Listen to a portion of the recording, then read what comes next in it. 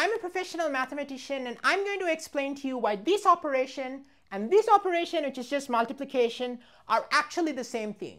And this is not a gimmick. It's just like if you think about ice as water, it is liquid water in disguise. They're not the same thing, liquid water and ice, but they are the same thing in disguise. And I'm going to explain a very abstract mathematical idea that shows why multiplication and this arithmetic operation are the same in disguise. What does this operation mean, first of all? So what it means, to give you a simple example, if you take 5 star 3, it basically combines two numbers and spits out a third, just like multiplication does. So 5 star 3 is going to equal to 5 plus 3 plus 5 times 3, which is just equal to 23. That's what this operation does. In the same way, you can multiply 5 and 3 on this side and you get 15. Of course, 15 and 23 are not the same, but these two operations are the same in disguise. And we're going to illustrate a fundamental subject of mathematical group theory in the process of studying this. So what is cool about this operation? The cool thing is it satisfies a number of fundamental laws, which is what makes it into what is called a group in mathematics, just like multiplication. And I'm going to explain what that looks like right now. So first of all, we can think about multiplication as an operation on the non-zero numbers. So what this means is I take the number line, which is all real numbers, and I just delete 0, okay? And I'll explain why I delete 0 very soon, okay? That's going to be pretty important. So if we look at that, then this operation of multiplication has a number of fundamental properties. The first property is called closure. If you take two non-zero numbers a and b, the product is also going to be non-zero. Okay, that is an important property that says that non-zero numbers live in their own ecosystem. If you multiply two of them, you still stay in that ecosystem. That is why we call it closure. It is closed. Okay, in the same way, we can look at this operation, and this is also going to be super cool, and something I'll explain very soon is that if you delete -1, okay, -1 is the analog of 0. If you delete -1, so you take the number line and you remove -1, it also satisfies this property of closure that if a and b are not equal to -1, then a star b is not equal to -1. This is something I encourage you to check while you're watching this video. And I have a companion of this video where I study this operation in depth. Okay, you can watch that after this one to really solidify your understanding of mathematical group theory. But you can verify these properties. I'm just going to show you parallels for now, okay? Because we're going to then explain why these two are the same. So the next property of multiplication is a fundamental property we take for granted called associativity. What it says is that when you multiply three numbers a, b, and c, there is no ambiguity in that. For example, I could multiply b and c first and then multiply a, or I could multiply a and b first and then multiply c, but we don't think twice about this in day-to-day life. We can do it either way. And that's what is called associativity. It is not true for all operations, a very special property, even though it seems totally obvious, okay? But it is one of the axioms of a mathematical group, which is what multiplication of non-zero numbers is. And I'll explain that as we go through the axioms. Similarly, for this arithmetic operation star, you also have associativity, and this is a lot less obvious, that a star b star c is equal to a star b star c. Again, this is something I encourage you. You can actually calculate both sides. Do the b and c operation, then do it on a, and it's going to be the same as a and b, and then doing c. And I've done that in my companion video, so you can watch that after this to really see it, but I'm just showing you parallels for now before I show you why they're the same in disguise. Now, the third property of multiplication is that it has what is called an identity. This is very fundamental. There is a special number that if you multiply that number with x, you always get back x. And that number, of course, is 1.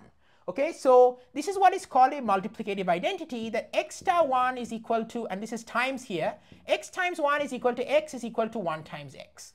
Okay, for all non-zero numbers x. That is what we call 1 as being a multiplicative identity, which is the third group axiom. And similarly, on this side, we have an identity here, and the identity is not 1, because if you take a star 1, you get a plus 1 plus a. That doesn't look a lot like 1, does it? But on the other hand, it is actually 0. It's pretty weird. A star 0 is actually going to equal to a is equal to 0 star a. And this is something we can just see, right? If you write b equals 0 in this equation, you get a plus 0 plus a times 0, which is just a. Okay, so 0 is a multiplicative identity for this operation, just like 1 is an identity for this operation. And the fourth property, which is what completes the structure of a group in mathematics, okay, is you have closure, associativity, identity, and you have inverses. And this is why we're deleting 0. An inverse is something that if I give you a number x, I can always multiply x by something to get the identity, which is 1. And that is, of course, 1 over x. So every x has a multiplicative inverse, which we call 1 over x. Then when you multiply that with x, we get 1. And this is where you need to assume x is non-zero, because you cannot make sense of 1 over 0. 0 does not have a multiplicative identity because 0 times everything is 0. So 0 doesn't have a multiplicative inverse because of that. That's what I meant. So here you're going to get this is going to be 1 over x times x. And I'm just saying that the order of operation doesn't matter here. Okay, that's a technicality, because these operations are what are called commutative. A, B, and BA are the same. It doesn't matter what order you do it in. It's actually true for this one too. You have an inverse, and the inverse is something super wild. Okay, the inverse, and in my companion video I explain how to derive this. The inverse of A is something, there is always an inverse, so that if A is not equal to -1, okay, -1 doesn't have an inverse, just like 0 doesn't have an inverse there. But if A is not equal to -1, then there is this thing called A inverse, which is defined in terms of A, and you'll have to watch my companion video to see it. There's something, let's call it A prime, so that A star A prime is going to equal to 0, which is going to equal to A prime star A. Okay, so there is this inverse so long as A is not equal to -1. Okay, and this is why these two structures are both called groups. And what I'm going to show you is these groups are actually the same thing, which in math we say are isomorphic groups. There is a way of disguising multiplication to get this operation here. Okay, and I'm going to show you what that disguise is right now. So let's get into that. All right, board's empty now. So let's see what the disguise is. So as I said, this operation is on what we call R minus -1, which is just the number line with -1 deleted from it. Okay, and then multiplication, we're thinking of it as an operation on R minus 0, which is just the number line with 0 deleted from it. So we have R minus 0 is this, which is the number line with 0 deleted from it. And the reason we're deleting 0 and -1 is in both cases we want everything to have an inverse. Okay, so that's the reason we're doing that. So these are what are called groups. Now here's the disguise. Okay, I'm going to define a function.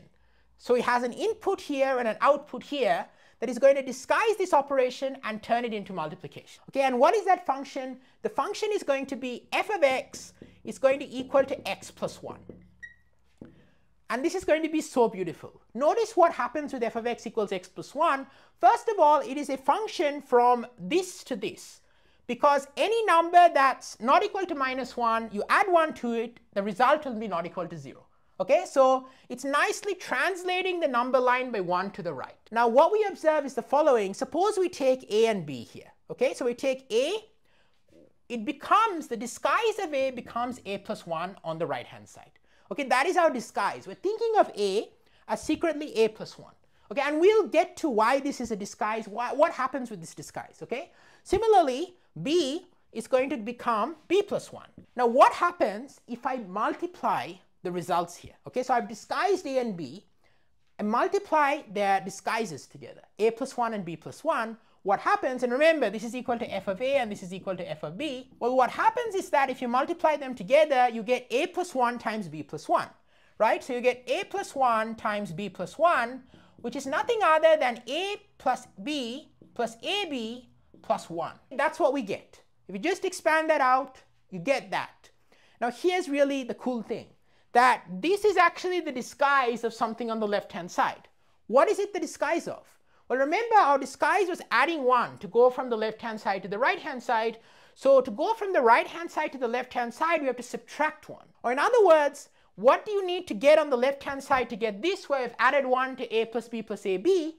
Well, just take A plus B plus AB here, and then add 1 to it. You're going to get your disguised number on the right-hand side, and this is nothing other than A star B. So what this is called, this function, f of x equals x plus 1, is basically, it's disguising this operation, this arithmetic operation of star, as just multiplication on the right-hand side. And we can rigorously write this down. And we can rigorously write this down as follows. I'm just going to put this here. It has the following fundamental property, that f of A star B is going to equal to f of A times f of b. That's what it has. So that means our function f, it's a machine, right? Functions have inputs and outputs. It's a machine that converts a star b to just multiplying f of a and f of b. So the right hand side is multiplication, the left hand side is our operation star.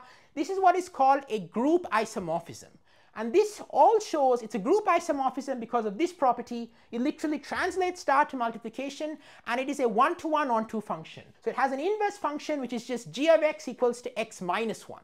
So if you add 1, you go from left to right. You subtract 1, you go from right to left. You're undoing that. Okay, these are inverse functions, and this is what it means to say that these two operations are actually the same thing. They're isomorphic groups, and this is an introduction to group theory for everyone, for pre-calculus students basically. And if you're loving this and you want to understand this operation a bit more, because there's some points I didn't explain in exact detail, check out my video. It's going to pop up on the screen. It studies this operation and introduces you to a group again, so you can really solidify in just 20 minutes. Think about it. This math is not taught at anything below very advanced undergraduate math level, and in just 20 minutes, this video together with the next one, which is 10 minutes, you can master and get a sense of what groups are. So check me out in that video, and if you're really loving my content, don't forget to like, subscribe, and if you're really loving my content, please consider subscribing on Patreon. Small contributions there make a huge difference to my channel. I'm doing everything on my own. I'm a professional mathematician. I balance YouTube on the side.